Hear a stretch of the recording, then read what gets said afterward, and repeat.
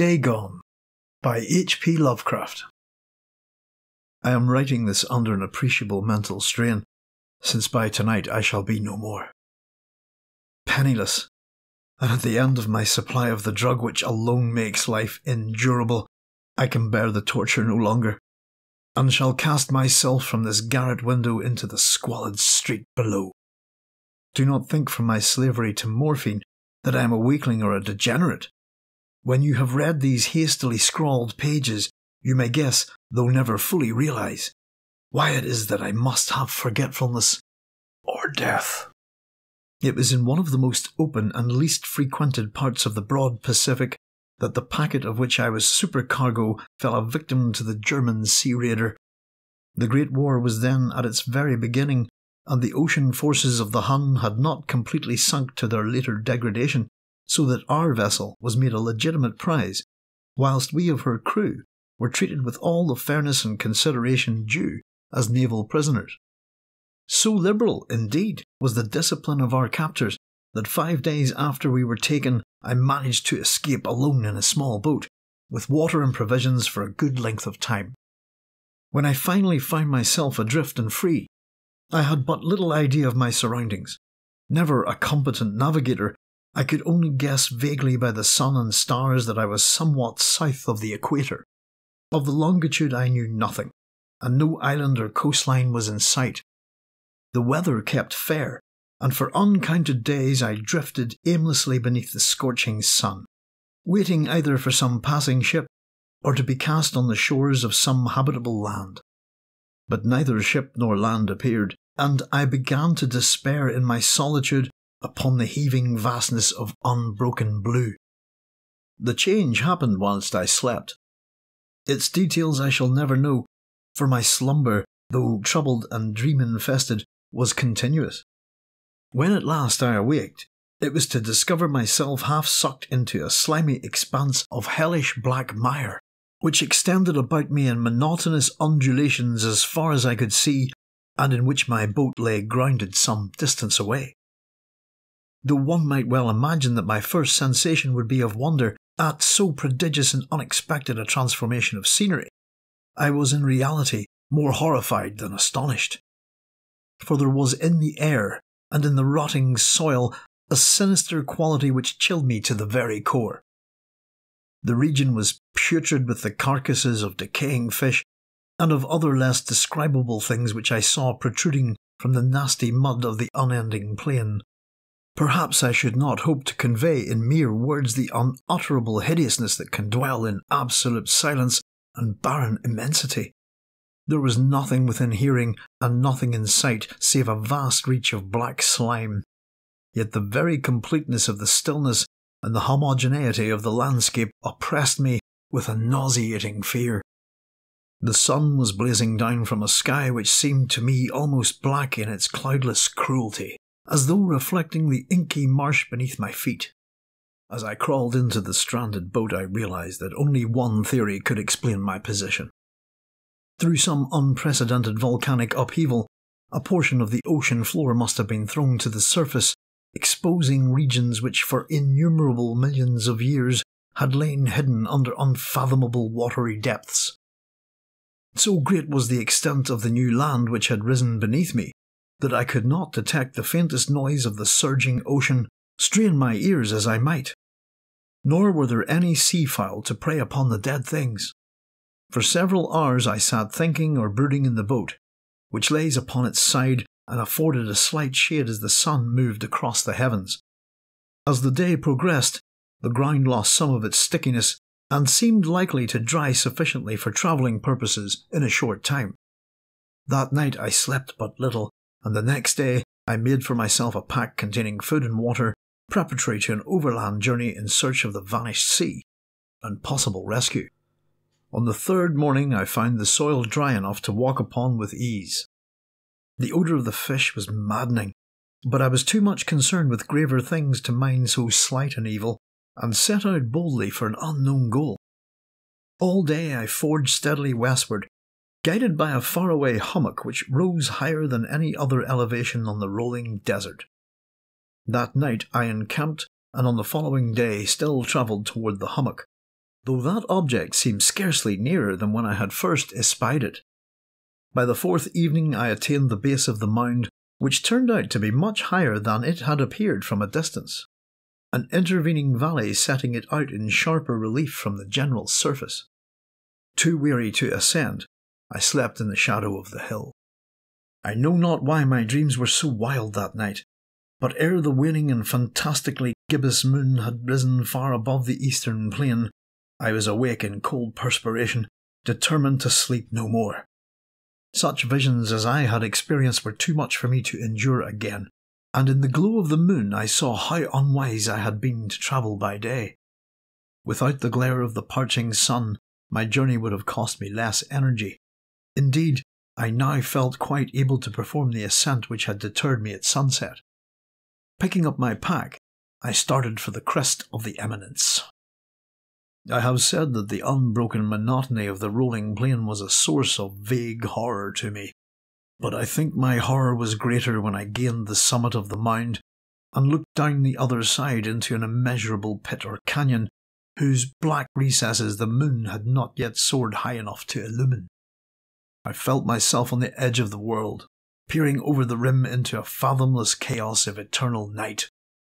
Through my terror ran curious reminiscences of Paradise Lost and Satan's hideous climb through the unfashioned realms of darkness. As the moon climbed higher in the sky, I began to see the slopes of the valley were not quite so perpendicular as I had imagined. Ledges and outcroppings of rock afforded fairly easy footholds for a descent, whilst after a drop of a few hundred feet, the declivity became very gradual. Urged on by an impulse which I cannot definitely analyse, I scrambled with difficulty down the rocks and stood on the gentler slope beneath, gazing into the Stygian deeps where no light had yet penetrated. All at once my attention was captured by a vast and singular object on the opposite slope, which rose steeply about 100 yards ahead of me, an object that gleamed whitely in the newly bestowed rays of the ascending moon. That it was merely a gigantic piece of stone, I soon assured myself, but I was conscious of a distinct impression that its contour and position were not altogether the work of nature. A closer scrutiny filled me with sensations I cannot express, for despite its enormous magnitude and its position in an abyss which had yawned at the bottom of the sea since the world was young, I perceived beyond a doubt that the strange object was a well-shaped monolith whose massive bulk had known the workmanship and perhaps the worship of living and thinking creatures. Dazed and frightened, yet not without a certain thrill of the scientist's or archaeologist's delight, I examined my surroundings more closely. The moon, now near the zenith, shone weirdly and vividly above the towering steeps that hemmed in the chasm, and revealed the fact that a far-flung body of water flowed at the bottom, winding out of sight in both directions and almost lapping my feet as I stood on the slope.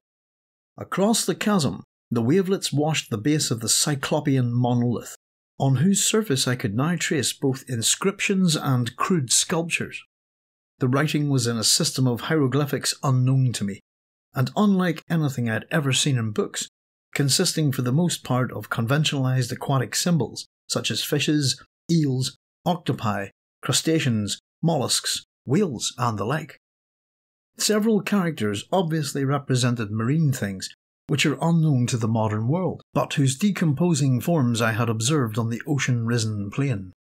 It was the pictorial carving, however, that did most to hold me spellbound.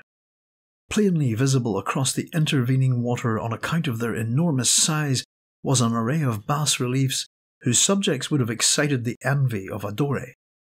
I think that these things were supposed to depict men, at least a certain sort of men, though the creatures were shown disporting like fishes in the water of some marine grotto, or paying homage at some monolithic shrine which appeared to be under the waves as well.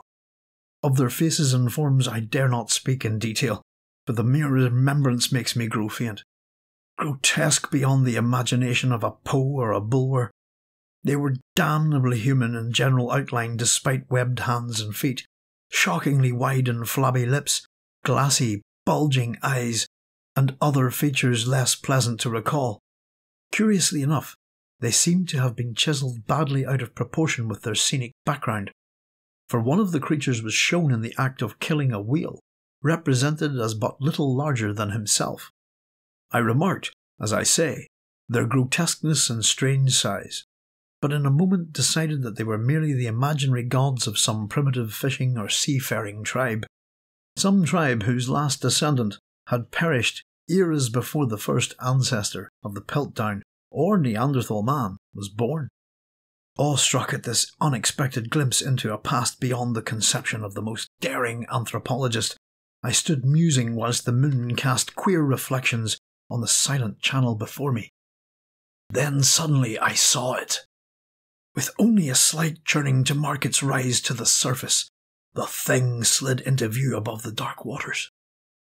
Vast, Polyphemus-like, and loathsome, it darted like a stupendous monster of nightmares to the monolith, about which it flung its gigantic scaly arms, the while it bowed its hideous head and gave vent to certain measured sounds. I think I went mad then. Of my frantic ascent of the slope and cliff, and of my delirious journey back to the stranded boat, I remember little. I believe I sang a great deal and laughed oddly when I was unable to sing. I have indistinct recollections of a great storm some time after I reached the boat. At any rate, I know that I heard peals of thunder and other tones which nature utters only in her wildest moods. When I came out of the shadows, I saw I was in San Francisco Hospital, brought thither by the captain of the America ship which had picked up my boat in mid-ocean. In my delirium I had said much, but found that my words had been given scant attention. Of any land upheaval in the Pacific, my rescuers knew nothing. Nor did I deem it necessary to insist upon a thing which I knew they could not believe.